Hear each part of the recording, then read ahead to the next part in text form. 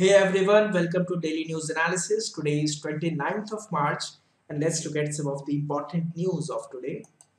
Starting with the legal news, Supreme Court says that there will not be any demolition of shelters for urban homeless without Supreme Court's permission.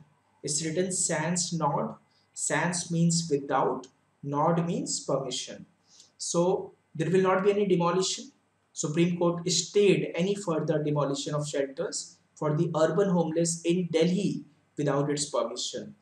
A bench led by Justice S. Ravindra Bhatt issued the direction to the Delhi Urban Shelters Improvements Board that runs the shelters for the urban homeless in Delhi.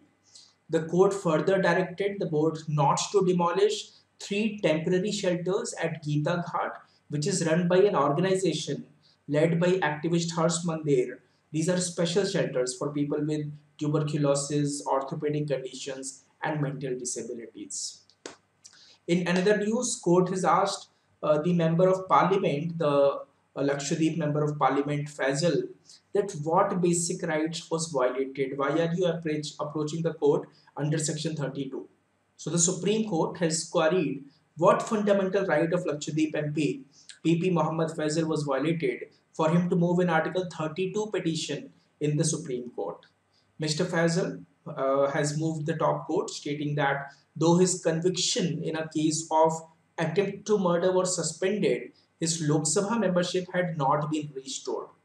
The question was addressed to Mr. Faisal's lawyer by a bench of justices. The lawyer said it concerned his client's right to represent his constituency in parliament. So court said, is that a fundamental right? Why can't you move the High Court under Article 226? So please understand here, you can approach the Supreme Court under Article 32 only when there is a violation of your fundamental right.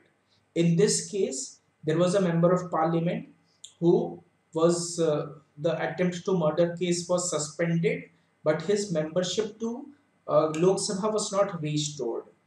So he could not represent the people. So that is why he approached the court. But it is not a violation of his fundamental right. Please understand. He could have approached the High Court, but he directly approached the Supreme Court. So the court is asking what fundamental right is suspended. That is the issue here.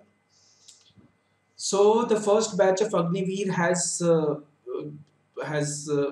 we already had this, has graduated, is ready to serve. Now Navy will make you a better person, Admiral tells the first batch of Agniveers. So they have passed out in the first passing out parade of Agniveers. 2,585 men and women graduated from the portals of Indian naval ship Chilka, situated at Khurda under the aegis of Southern Naval Command. The parade was the first such to take place after sunset. Also, for the first time, the Navy gave the General Bipin Rawat rolling trophy for a women Agniveer trainee standing first in overall order of merit. More than 5,000 apps blocked on the advice of Cybercrime Center, says the Home Minister. So, Union Home Minister Amit Shah has said that more than 500 internet-based applications have been blocked on the recommendation of the Indian Cybercrime Coordination Center. Reviewing the functioning of the Indian Cybercrime Coordination Center, along with Union Home Secretary Ajay Kumar Bhalla, Amit Shah said that the center has prepared an analytical report on the modus operandi of the top 50 cyber attacks in the country.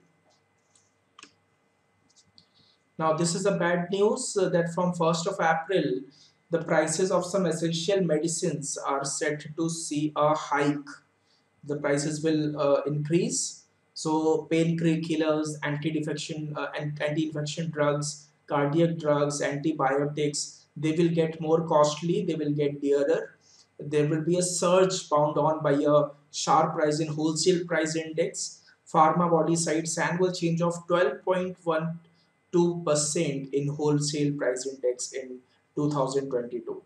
So the prices of 384 essential drugs and over 1,000 formulations are said to see a hike of over 11% due to a sharp rise in the wholesale price index. This is an interesting article in the Hindu today. It says that what does Muslim personal law say on inheritance? Now, why this article? Because a Muslim couple from Kerala, there was this advocate Shukur and his wife Sheena, who was the former pro vice chancellor of Mahatma Gandhi University. They decided to get their marriage registered under a Special Marriage Act, and this move came 30 years after having solemnized their nikah according to Islamic principle.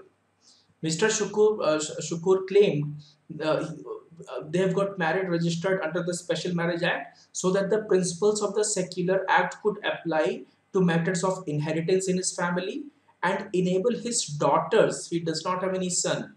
He has daughters. Enable his daughters to inherit the couple's property under the Indian Succession Act 1925. The couple has three daughters and no sons. Now, because of this decision that the Kerala couple decided to register their marriage under the Special Marriage Act 30 years after having solemnized their nikah, this has put into discussion a very important topic. The discussion has put in the spotlight on the Islamic principles of inheritance. The Quran, through Surah Nisa, outlines the principles of inheritance for both direct and indirect heirs. It says that for men, there is a share in what their parents and close relatives leave, and for women, there is a share in what their parents and close relatives leave, whether it is a little or much. I mean, share is there, but for son, it's more, for daughter, it's less. Let's understand how. According to unanimously agreed rules on the division of property in Islam, a daughter gets half the share of the son. So if a son inherits a plot of say 100 meters from father, the daughter gets a plot of 50 meters or half the value of 100 meter. On marriage, according to Islam, it is the man who is supposed to bear the family expenses, including residence, food, clothing, medicine, besides maintenance of his wife, education of his children, and looking after his parents. If the husband predeceases his wife, she gets 1/8 share of his property if the couple has children. Otherwise, she gets 1/4. There is also a share for paternal uncles, aunts, etc. as long as they are blood relatives. Same for grandparents if they are alive. Now, each parent gets 1/6 if the son passes away before them and leaves children behind. Now, the problem, as in the case of this Kerala couple, when a couple has only a daughter or daughters, the daughters can inherit only 2/3 of father's property. As the Quran says, if you leave only two or more females, their share is 2/3 of the estate. Beyond that, the shares are for the mother and for paternal blood relatives. So, if you want your property to remain within the family, do not want to give it to the paternal blood relatives, then you have to, that is why they chose this way of, to register their marriage under Special Marriage Act. So within Islamic law, options are available to such a couple in case they want the property to remain within the family. The first option is to make a will or wasiyah, under which a person can declare that upon his death a particular heir shall inherit not more than 1/3 of the property. This is often done in case of the children is not financially sound or has special needs or has served his or her parents more than other children. For instance, if two children stay abroad and one children stays back with parents to look after them in old age, such a provision may be used. Many Muslim families used this provision during the partition when many families were divided, while some children crossed over to Pakistan, others remained here with their parents. So this situation arose in that situation. Beside wasiya, there is also the concept of virasat. Under virasat or inheritance, there is an option of hiba. Now, what is hiba? Hiba allows unrestricted transfer of wealth or property to a person during the lifetime of the donor. Unlimited, not only 1/3, unlimited. So, in the case of the Kerala couple, hiba provisions could have been used to transfer all the property in the name of the daughters during the lifetime of the parents. This is like a gift deed. Importantly, while the Islamic division of property clauses for relatives comes into force once a person dies, a gift deed can be made during one's lifetime. The jury is out whether the Kerala couple's actions were against the tenets of Islam or arose from parents' anxiety to secure the future of their children. Bhutan Prime Minister says that the boundary demarcation with China will happen soon. Now, who is Bhutan Prime Minister? Lote Shering.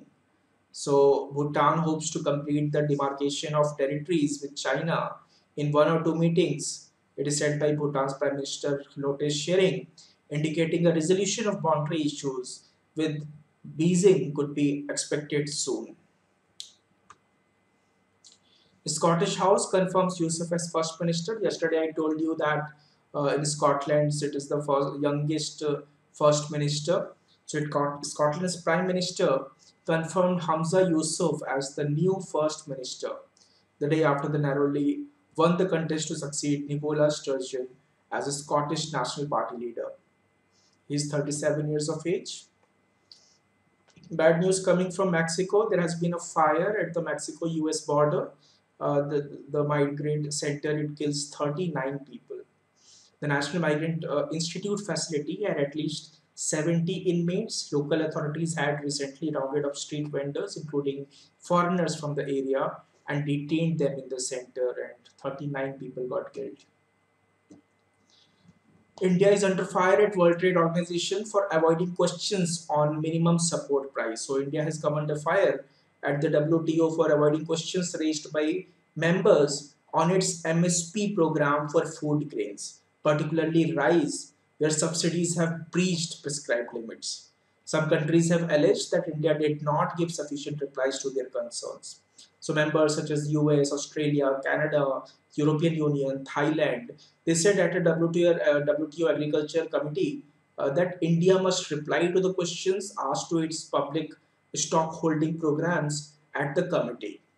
India, however, stuck to its guns and insisted that is provided the best possible information and clarification at the consultation held with interested members based on available information. So India is saying that we have given all the satisfactory information. However, the members of the World Trade Organization, these members, they are not convinced. Alibaba of China will split into 6 units and explore IPOs. So Alibaba Group Holding Limited is planning to split its business into 6 main units covering e-commerce, media, and the cloud. That was said by the company. And Walt Disney Company will begin 7,000 layoffs to streamline business. That's all for right now. Thank you so much. See you in the next session with more set of news. Till then, have a good day. Goodbye.